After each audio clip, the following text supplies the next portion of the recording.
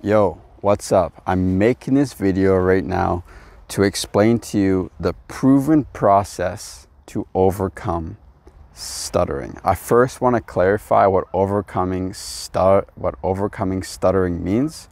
Overcoming stuttering, what it doesn't mean is 100% fluency, all right? I will never guarantee that, and I never want to guarantee that. For one, it puts a lot of unnecessary pressure on you to be who you are. And who you are right now is a person who still may stutter sometimes. And if you invalidate your worth because you stutter, that's not doing you any fucking good to your overall fulfillment and happiness in life. And two, I still stutter, all right? I still stutter from time to time. I'm not 100% fluency, so of course, overcoming stuttering doesn't mean 100% fluency if I claim to have overcome my stutter. What overcoming stuttering means, I'll tell this with a story. A couple of years ago, I was in Colombia, in Medellin, and I was living in this house with like 8 other people who worked online. I met this girl the first day I was at this house. That first day we went out and got food, and in the streets of Medellin, it's fucking loud, all right? It was on a Friday night or maybe a Saturday night. It was fucking loud. So many bars, just walking down the street. And because this place was new to me, and because I didn't speak Spanish, everything was like new and loud, like fucking new, like such a change of reality from where I was from. I noticed myself stuttering a lot more. It was all loud, and I was like a little bit stressed out. And I noticed myself stuttering quite a bit more when it's speaking to this girl out on these streets. And it wasn't the most enjoyable for me to stutter because it was like a first impression. This girl is living in the house, and I was like, I want to be seen and loved inside of this house with all these other people. So I wasn't the most relaxed when I was stuttering, but I was still saying every word that I wanted to say. I wasn't giving in to any fear, and I was being myself. All right. We got back home. I think 2 days passed, and the girl that I went out for food with the first night was leaving that house. And as she was leaving, she walked up to me and she said, "Chase, I want to tell you something." And I was like, "Okay, what is it?" And she's like, "Actually, never mind. It's probably inappropriate." And I said, "Okay, now you have to tell me." And she said, "Okay, yeah, it's probably inappropriate. I don't know how this will sound, but your stutter is extremely sexy." And I was like, huh. I made me feel very good. I was like, well, thank you. I never thought she saw it in that way. And it made me reflect back into the first day that we met when we were out for food. I was like, why the fuck was I stressing out so much that I was stuttering with this girl? Why couldn't I just relax? What if I always knew in my mind that she's viewing this as so fucking sexy right now? Like I would want to stutter more. And from that moment, it made me realize like how much choice we have with the beliefs we hold on to. We can choose to assume that people think of our stutter as this horrible, disgusting, low status, weak, peasant. Like when we stutter, we can choose to believe people see us in that way, as this anxious, insecure person, or we can choose a different belief system. And to reflect back on what overcoming stuttering means to me is that your stutter doesn't hold you back. And you're holding on to beliefs about yourself and about your stutter that empower expression. And from this moment with the girl, I chose to think differently about my stutter. And I thought differently about it before, but this moment like solidified that. And I just chose different beliefs that when I stutter, people fucking love it. And believe me, when I truly believe this, I see it. I see people open up. I see people like relax when I stutter, because with this belief, I'm no longer pushing through blocks. I'm no longer pushing and forcing through stutters, but I relax when I stutter because I smirk inside knowing this person may be falling in love with me right now. And it may sound so crooked to somebody whose relationship with their stutter is so negative, but I promise you, it's all on how you see it. And if you believe it in a different way, if you believe your stutter means something different, it's actually not this bad thing, that enables you to stutter calmly. When you stutter calmly, you stutter less because it's not this big monster you have to resist. And you know it's not going to cause a lot of embarrassment and frustration and anxiety when you stutter because your relationship with it. And you know that other people actually, they love to see it because it sees, oh fuck, I'm in a human interaction right now. Imperfections are accepted here.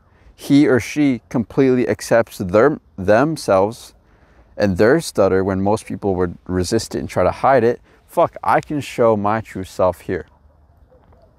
All right, that's what overcoming stuttering is. That's a long introduction to the proven process to overcome stuttering. I'm going to go through this process really quickly.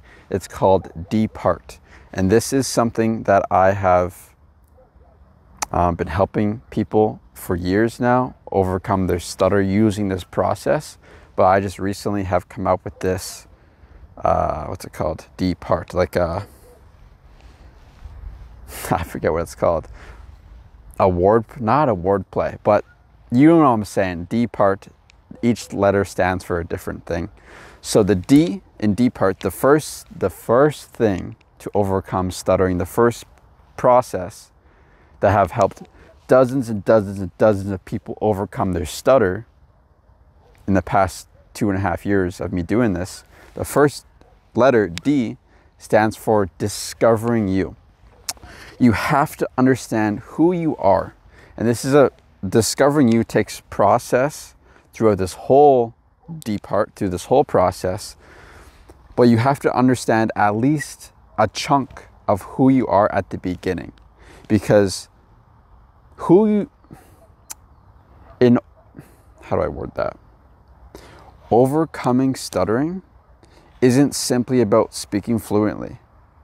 It's about realizing who you are is completely fucking enough in every environment, in every situation, no matter how you speak. And if you do not know who you are, how can you feel enough in that?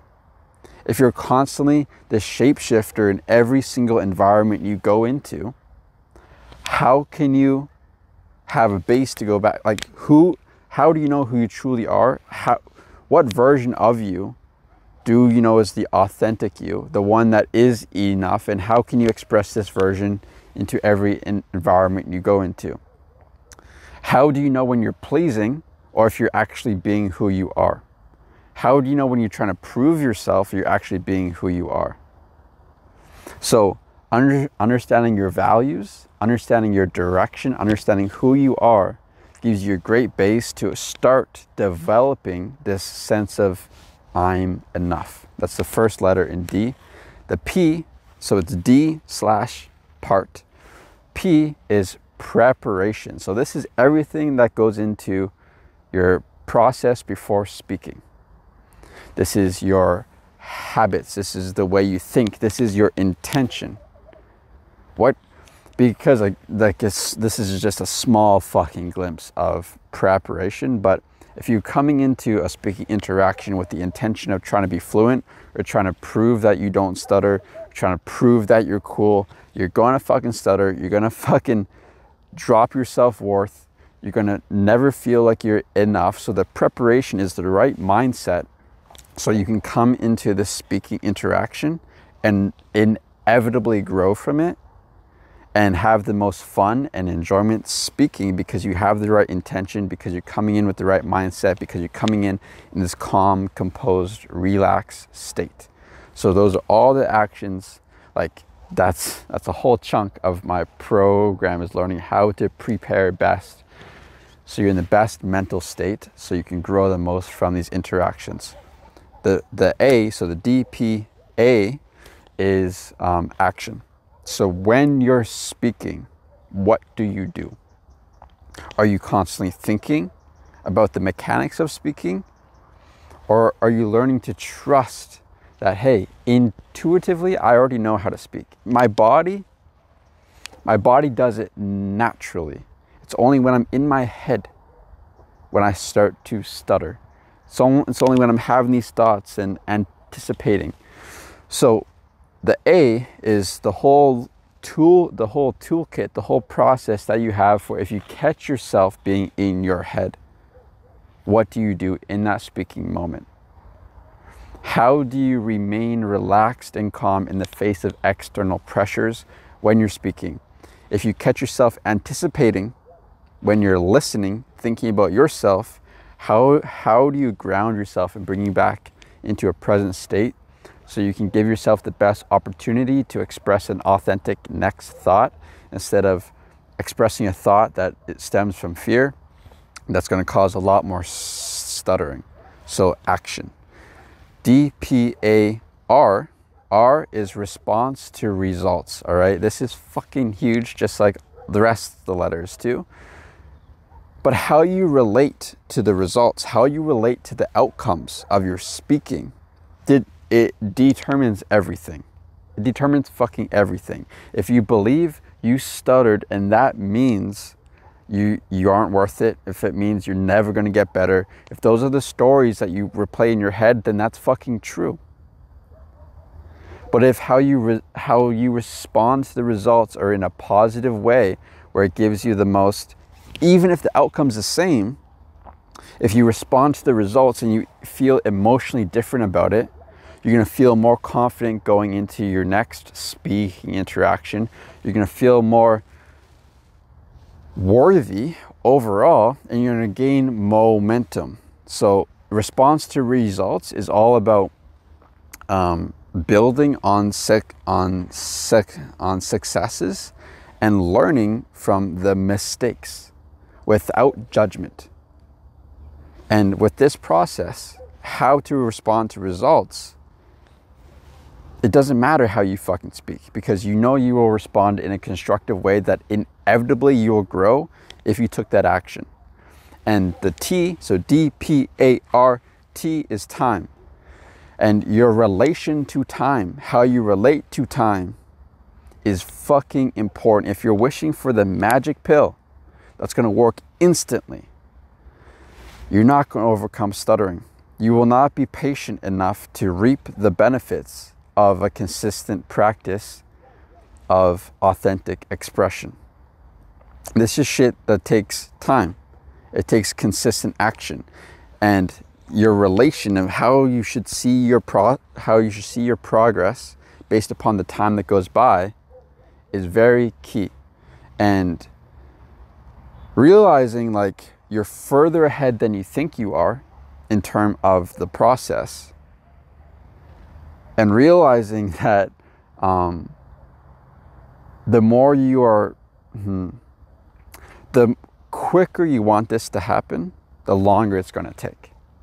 But if your relation is like, hey, I'm on the journey right now, I feel fucking good. I'm further ahead than I initially thought I was, because you are.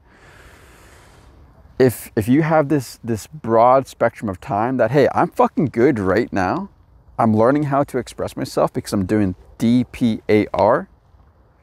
I'm feeling fucking good. I'm expressing myself more authentically than I ever have. The time is not an issue. If you can have that relation with it, you're gonna fucking go by this process so quick, because you're not forcing anything. You're naturally accepting of your results, and you're learning to embrace each moment, not wishing it were different. So that's D part. And I know it's like a fucking drop I gave of each, but if you wish to go through the D part process with me and learn of how to discover who you truly are, what the preparation process looks like in terms of habits, in terms of your daily rituals, in terms of your mindset, in terms of your intention, what the actions look like, what types of actions you will have to take, the response to results, how to respond differently to every type of result you can have, and how to change your relation with time so you're accepting of all, you're not rushing it, and you're actually changing a lot faster and transforming a lot faster because of that. If you wish to go through this process with me and overcome stuttering, then look at the closest link down below in the description. Just down below this video, there's a link. You can book a free one-on-one call with me and see if we would be a good fit to work together. That is it for now. I'll see you on the call. I love you, and I'll see you on the call.